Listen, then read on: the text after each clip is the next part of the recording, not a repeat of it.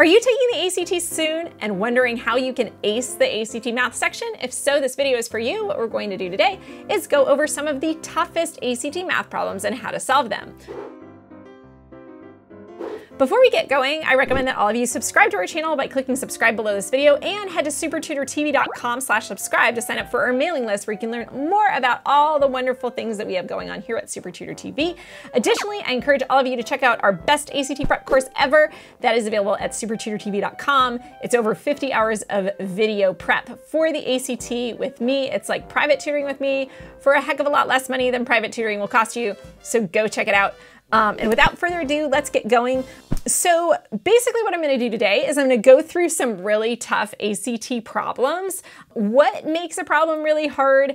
It might be hard for some of you and it might not be as hard for others of you. Some of it depends on just what your math background is and what kind of math problems you personally are comfortable with versus other problems. So just because these problems might not be super hard for you doesn't mean they're not hard for someone else. I've tried to pick what I find a lot of students tend to struggle with, and those tend to be areas that, what I like to say, don't necessarily always fit into traditional math courses. So they might be the kind of problems that you see in probability statistics, maybe even physics class. They might be the kind of thing that a lot of you just aren't going to see in algebra or algebra 2, or if your teacher gets to the end of the year and runs out of time. These are the kind of problems that your teachers tend to skip over. So that's what we're going to take a look at today. First of all, the source for this, I'm looking in this preparing packet. This is an old ACT that was offered in 2011 to 2012.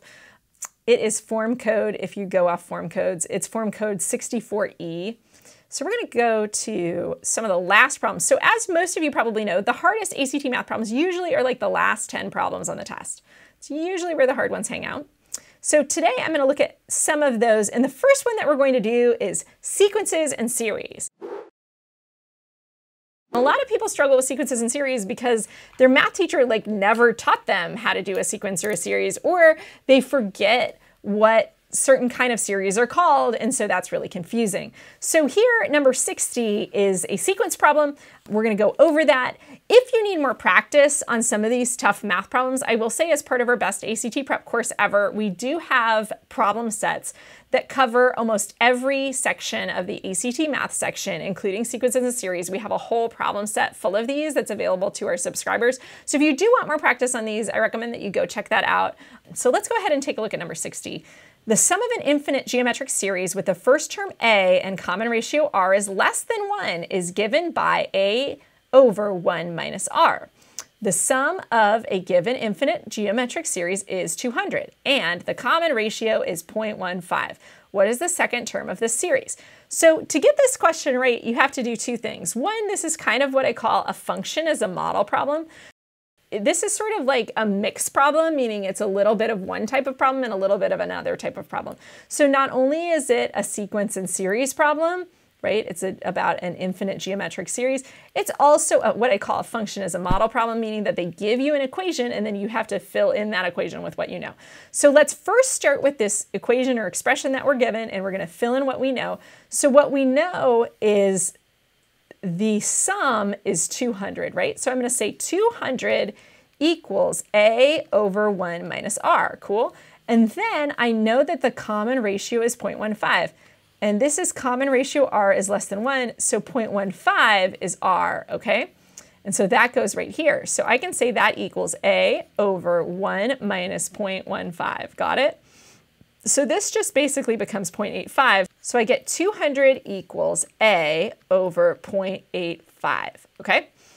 And now all I do is multiply both sides by 0.85, and that gives me 85 plus 85, which is 170 equals a.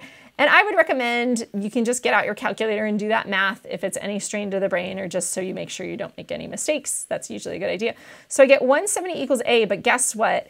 That is not the question. One of the big mistakes that people make, or why ACT problems can be super hard, or why a hard ACT problem is hard, is that the interstitial math that you're doing, you get to this end point and you're super excited and you're like, yay, I got the answer. You're not done yet. It's probably a two-step problem. So that's my first tip. When you have these tough problems, make sure you read the question. What we actually mean is the second term of the sequence. Guess what a is? A is the first term. So then, in order to get the second term, you actually have to know the definition of a geometric series. If you don't know that or forgot it, you are screwed. So I'm going to review with you what a geometric series is. A geometric series is a series in which we have like a first term like A, and then we multiply by r each time to get the next terms. So for example, my first term would be A, my second term would be AR, right? My third term would be AR squared, my fourth term would be AR cubed, etc., okay? So that's like the situation, that's how it works. And what's going on here is R is 0.15. So my first term is 170, right? My second term is gonna be 170 times my common ratio, times 0.15, okay? And so what you do is you do 170 times 0.15, and you get 25.5, okay? So this is 25.5, and that is actually the answer because it's the second term in the series, okay? So two things you have to know here. First, you have to do this function as a model stuff, which just means you have to read this equation, understand what it means, and then plug in all the stuff. But the second thing you have to know is what the heck is a geometric series, and how do I then calculate the second term if I know the first term, and the second term is just the first term times that common ratio. There's another kind of series you need to know about as well. That's the arithmetic sequence. Next, so this is another question that's kind of tough that my students struggle with, and I would call this, what I call this is a properties of numbers question. And the reason I call it properties of numbers question is it has to do with like integers, primes, and digits, right? Whenever you see a word like integer, a word like prime, or a word like digit, these kind of questions can really stump students because they're the kind of thing that like most math teachers don't necessarily teach. They don't quite fit into algebra. I mean, they are algebraic questions, but they're not straight algebra, right? They're not quite geometry. So therefore, they're this kind of question that a lot of you struggle with simply because you don't see them in math class that often. So let's talk about how do we approach this one. For every positive two-digit number x with tens digit t and units digit u, let y be the two-digit number formed by reversing the digits of x. So let's just wrap our brains around that. What that means is we have a two-digit number x, right? And x looks like this. It's t then u, right? Then we have a y, and it's the two-digit number formed by reversing the digits. So that's u then t, right? This is tens and ones. Which the following expressions is equivalent to x minus y? So here's what I want. I want x minus y. Well, this looks and sounds really confusing, but actually it's a lot easier than you know, because what we can do is we can represent these with algebra, okay? And let's talk about how we do this. Because this is the tens place, I could actually find the value of this. Like, let's say this was 35, right? How do I represent 35? Well, that's 3 times 10 plus 5, right? You see how I'm using the idea of the tens place to use this digit to then turn that into the value that that digit represents, which is 3 times 10, right? So this essentially, if I want to say what that is 10t plus u. Do you see how this is the value of x, right? It's 10 times whatever this is. If it were a 3, it would be 3 times 10. And then we're going to add the units digit onto the end, right? And we do the same thing down here. So this is 10u plus t, right? You see how I can represent this algebraically? And this is just a fun trick that we can pull with these digit problems. You can just remember whenever you have digits or place value, you can multiply by 10 or by 100 or by 1,000, or the other way, if you have point something, something, something, you can multiply, right? You can divide this by 10, right? Divided by 10 here, divided by 100 if you have these two digits, right? Etc. This could work either way, even if we're after a decimal point. We could use the same technique and make this concept into algebra.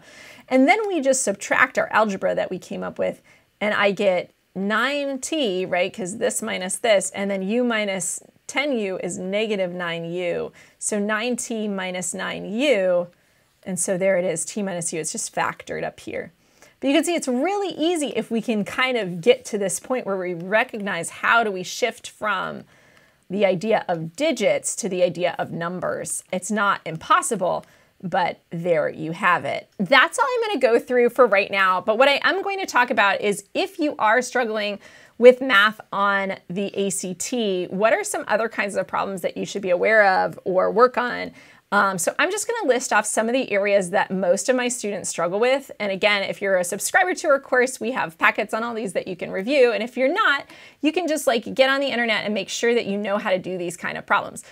One, arrangements problems are a big kind of problem that I see people have issues with. Those are like permutations and combinations. Sometimes those fall a little bit under probability and statistics, but permutations, combinations, and arrangements, that's a type of problem that you need to know that many of my students struggle with.